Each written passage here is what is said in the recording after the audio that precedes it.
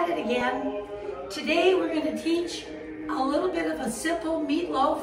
I know we've all had meatloaf. Some of it's been like hockey pucks. Some of it's been just full of grease, but we want this to be just perfect. So something that you can serve to your family. We'll show you a few tricks on that. But first of all, I think Mamie's in her dressing room. She takes a little while there. Oh, here she is. Mamie, say good morning to everyone. Good morning, everyone. How are you? What are you dressed as today? Well, I thought where were we going to go? We're making meatloaf. We're not going out for filet mignon. So you're a little overdressed. Well, will it be okay though? If I get an apron on? As long as but this is you still have a lot of jewelry on. Over the top? Well, maybe, I guess you just have to be who you are, right? I am who I am. Okay. All right, Get your apron on. I'm gonna got my apron on, and I got my Mapafina here, my famous Mapafina, and we're gonna get started on it. Get your apron on, Mamie. Oh, okay. You're gonna ruin your clothes, and then you're gonna give me the cleaning bill. All right. We're gonna start this meatloaf. We took a half of an onion here, and I diced it, and I'm gonna put it in the olive oil with a little bit of butter, and then I'm gonna add some garlic. And what I like to do on garlic, I like to grate it. So would you grate this garlic for me in there, please? You notice I'm using a wood spoon. I always use a wood spoon on my nonstick cookware because it doesn't scratch it and you get a really good surface. Are you having a hard time with that? I'm trying to cut myself. Maybe you just take it like this. Take the end and grate it. And the last thing I'm going to put in there to saute, I chopped up some red pepper, just red peppers, and I'm going to have those put in. Would you stir those around, Mamie? I sure will. And I like things to look colorful. You don't have to do the red peppers, but it gives it such a pretty look. I don't want to have uncooked vegetables in our meatloaf. We want it to all blend in together. So you get that sauteed, Mamie, while I'm going to get the meatloaf ready. And first of all, what we're going to do, you can use any kind of toast or bread.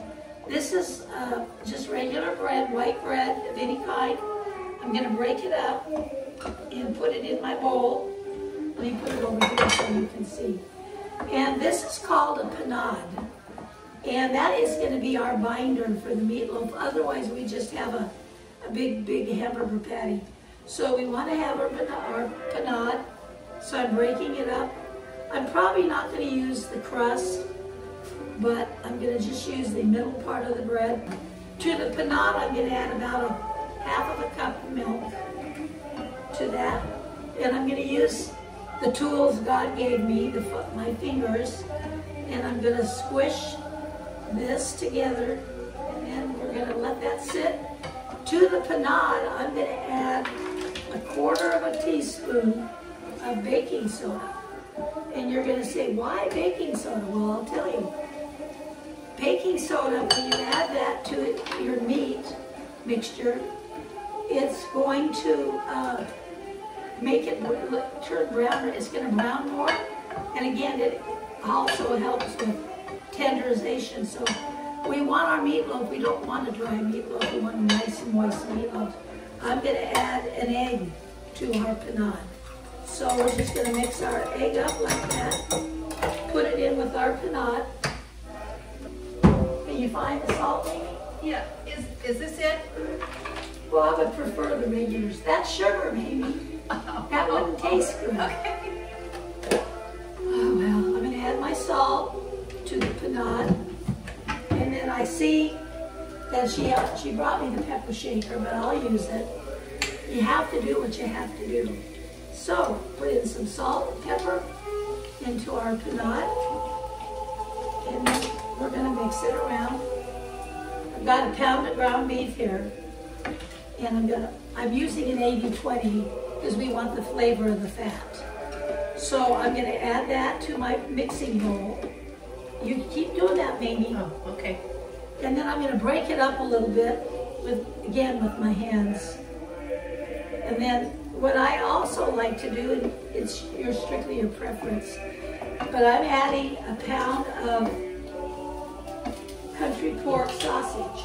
And so I've got ground beef, and I've got, you can use an Italian sausage if you wanted. I'm just using a country pork for that, but you can't believe the difference in the flavor of the meatloaf. Okay, so now, Mamie, yes, I want you to add the vegetables. Carefully add them to our meat. Okay. Okay, so we put the vegetables in there. I'm gonna take and I'm gonna squeeze this panade in the meatloaf. So we've mixed our panade, our vegetables, our 2 kinds of meat, our egg. Now we're gonna add just a little bit of Worcester sauce, again, for flavor, and a little bit of ketchup. Just eyeball it however you like it.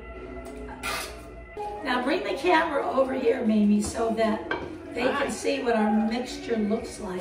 We're gonna take a pan like this with a lip on it. I'm not gonna grease it. And I'm gonna take and I'm gonna form this meatloaf. Just kind of get yourself an oval.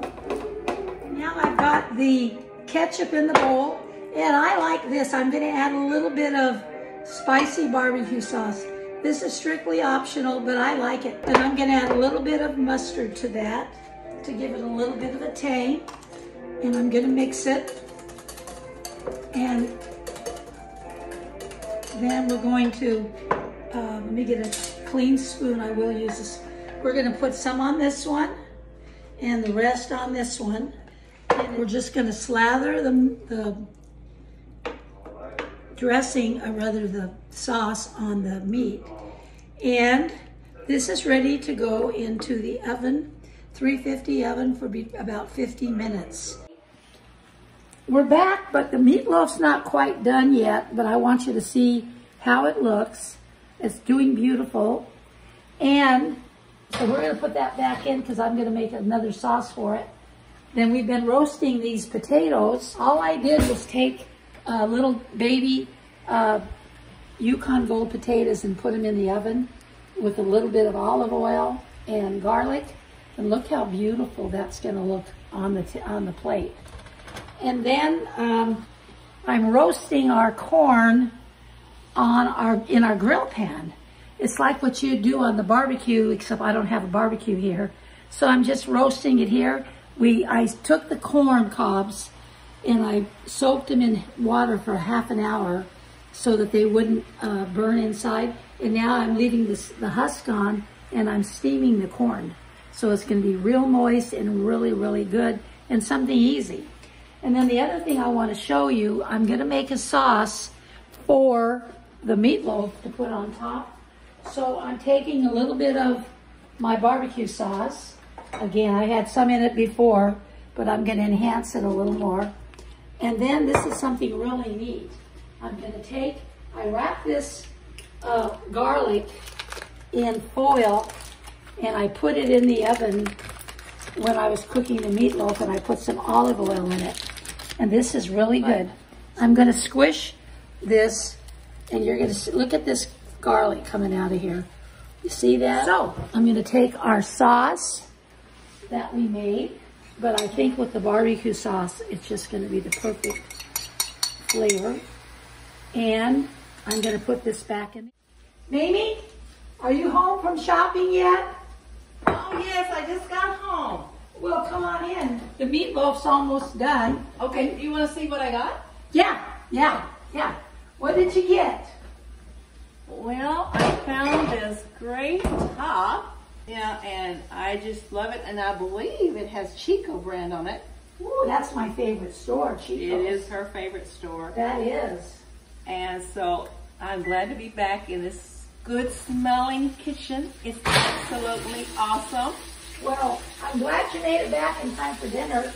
Well, I am too. We're just about ready. Take this meatloaf out. But our meatloaf just came out. And we're gonna let it, Mamie, what are you doing? Don't you want to help? Oh, well, I don't have an apron on. Well, you better get one, but I don't want you to ruin your new clothes. Well, if I'm just eating, do I have to get an Well, apron what, you on? mean you're not gonna help? Well, should I? Well, you kind of are the assistant. Oh, okay, I'll get the apron on, just a moment. But about done.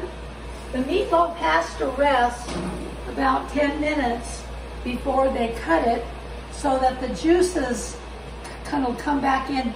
If you cut a meatloaf right out of the oven and try to serve it, it's going to fall apart and you're going to have a bunch of crummy looking meatloaf on the table. So let's take a break.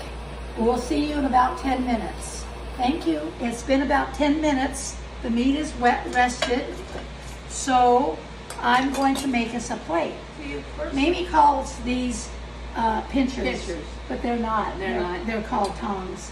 So we're going to take our beautiful potatoes, which have been crusted on the bottom.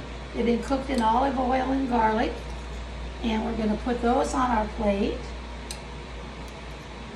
Okay. Now that's good. We're going to put this nice, beautiful piece of meatloaf on your plate. And then I'm going to cut myself a piece. So let's put this over here. Okay. And let's pray. All right. Dear Jesus, we thank you for this day, for this food, all your blessings, and we bless all those who are listening to us this night. And we thank you that we can bring this video and that people will enjoy it.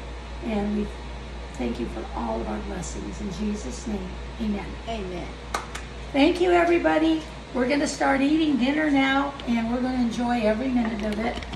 Or could you turn around and show a back view a little bit Of what? of your hair? Oh, is it a mess? Okay. Bon appetito, and we'll see you soon. And let us know how we're doing.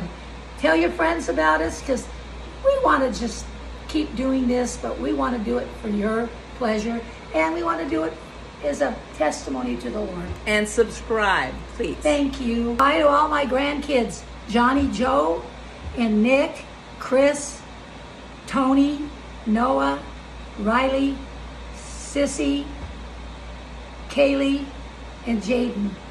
All of you are the best, and I love you dearly. My grandkids love you much. Bye.